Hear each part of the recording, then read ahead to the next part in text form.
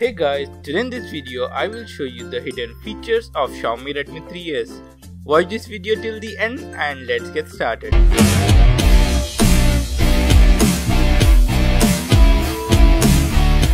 The first feature on the list is about the screenshot. You can take a screenshot by just swiping down the three fingers.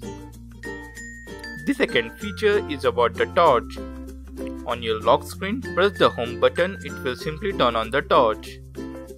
You can turn it off by pressing the power button. Now let's go to settings. About phone. Tap on internal memory for 3 times.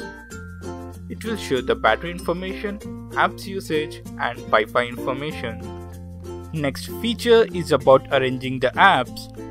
Shaking your phone will help you to arrange the apps in a perfect order. Now last feature is about the Assistive Touch. Go to settings, additional settings, quick ball, turn it on.